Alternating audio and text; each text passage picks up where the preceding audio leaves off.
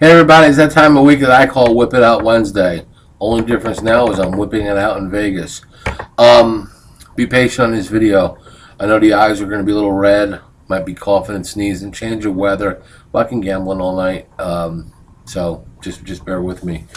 Couple things I want to talk about. Let's get shameless plugs out of the way. My boys at Bookmaker need to open an account there. March Madness. Okay. Guys have been around longer than Microsoft. I say this all the time. They've been taking fucking bets when Bill Gates was fucking counting pennies. Okay? It's the way it is. Been around for a long time. It's where you need to play. Better options. Go to the forum, click on my banner there. If you do that and you fund the account with a nickel or more, I will get you comp games and football and my fucking nuts. Basketball and baseball. So do that. Make me proud of you. Do that and we'll get you all hooked up. Kind of give you my my time frame what happened yesterday. Got on a plane, landed around 12 Vegas time, and came into a fucking hurricane. I mean, damn. Baseball was bad. Early basketball was bad. And it just leads me to let you guys understand. We won about 6 straight games here, 5 videos with 6 games, and we won. And, you know, guys that I've never seen or been to my forum or seen me or on my program, like, holy shit, you're the second comment I got. Well, actually, the third, but that's fine. Kidding. The thing about it is, these videos are just kind of for entertainment, for entertaining. They're one game off the games that I bet. I can go 5-1 and lose a comp video 5 straight weeks, be up really good money, but you guys will think I'm a motherfucker. I could win 5 weeks in a row, go fucking 1-20, and you guys would never know. I keep it honest. I told you guys I had a bad day. I mean, you know, it's just the way it is. You got handicappers that are out there. Oh, wait, alleged handicappers that are great. You know why? Because they could give you fucking games with 3 minutes to go in the game, or, you know, just after halftime, they all have selections. These are the same motherfuckers that want to do these challenges. Oh, Factsman, you ain't got no money. You ain't got no balls. Now, stop. I made a challenge to a guy. I told him, I said, look, you're an expert. You say you're good. I'll fucking give you 5 or 10 grand. Just hit 2 out of 3 games. He says he can hit 2 out of 3 games, toss some coins. Well, hey, you got a better edge. You don't have to toss a coin. Hit 2 out of 3 games. You win, I'll give you 5 or 10 grand. This motherfucker couldn't scrape fucking 2 nickels together in Chinese money. This guy's so fucking cheap, he wouldn't pay 10 cents to see the Statue of Liberty take a piss. But yet, he's calling me out for saying I have no money. Well, I'm fucking around in Vegas. I'm fucking around. So what I do was I'm having drinks with some guys, some friends of mine in town. Joe, who do you like in the Gonzaga game? I don't really follow that conference, you know. But fuck, I guess I'd have to back Gonzaga. Nah, screw around. Gonzaga, 1650 to win 1500. It won. I no credit for that. Well, but I goes, come on, let's go 300 apiece because I'm not a big better. All right, fuck it. Make a $300 bet. Gonzaga minus 7.5. But I'm quirky. I was like, I can't bet 300. I got 2,300 on a game.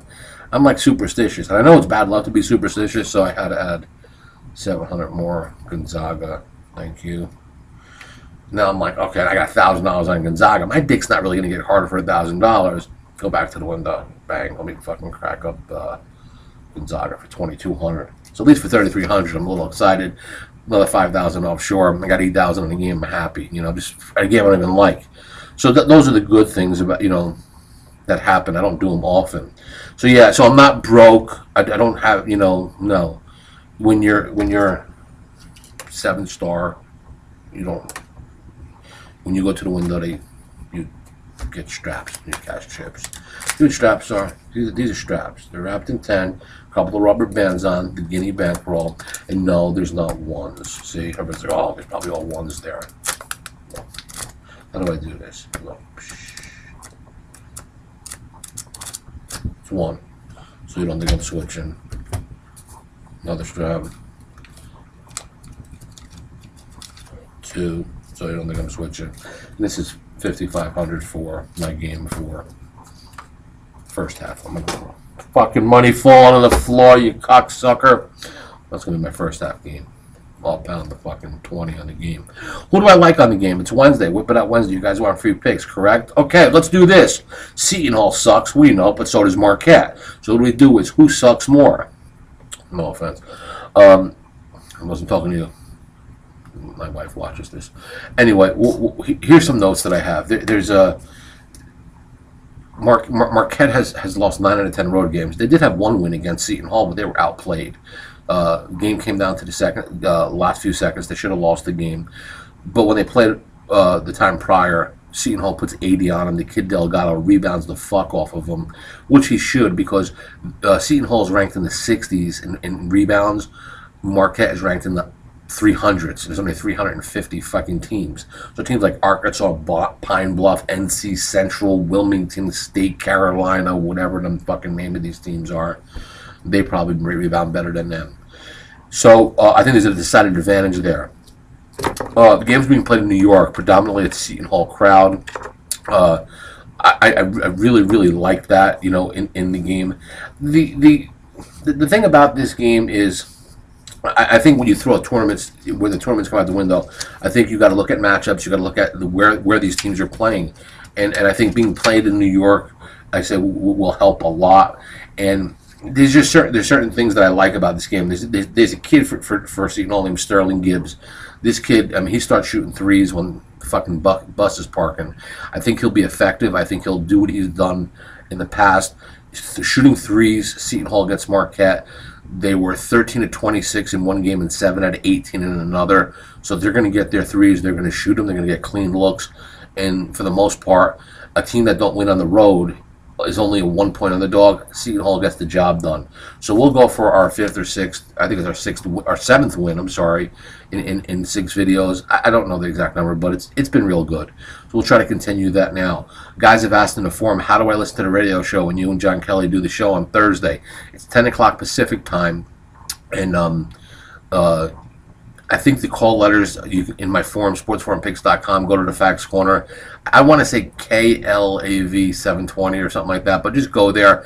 You can watch it live at 10 Pacific, 7 Hawaii, if you're keeping score, 1 o'clock in the morning on the East Coast if you have no life. But you could always just click on that site the next day and look on their archives and watch that there. You'll enjoy it. I'll try to do my best to do what I do and push the envelope, and that's what I like to do. I will be shooting my Friday video here, same location. See that right there? It's the Paris in the background. See that? Paris. It's a nice room. I like this place. Gotta love this place. Anyway, I'm pretty much it. My plugs always Don Best. They're my boys. Okay, we're gonna go out this afternoon for lunch. If I ever get some fucking sleep. But again, you look at guys like the Kenny Whites. You look at guys like Todd Furmans. You look at guys like their news feeds, their lines, their injuries, their updates on games. They're awesome. They do a really good job. And if you're not getting your lines there, you're crazy. And I say this every week because I want you guys to definitely support them. It's going to give you an advantage as a sports player. Bookmaker, it's where I play. I get 7 to 10 offers for sponsors. I'll put a banner up. I'll give you an affiliate deal. I'll give you this. Sponsor this book.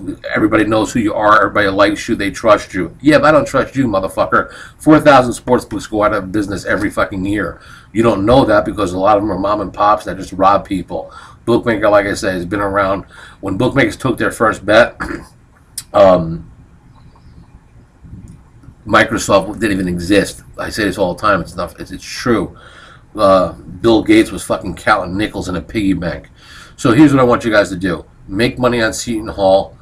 It'll be good. I'll be back Friday for Comp Friday video, and let's just have some money, have some fun, and how do we do our closeout? As always, everybody, great day, good luck, and what else? As always, go fuck yourself.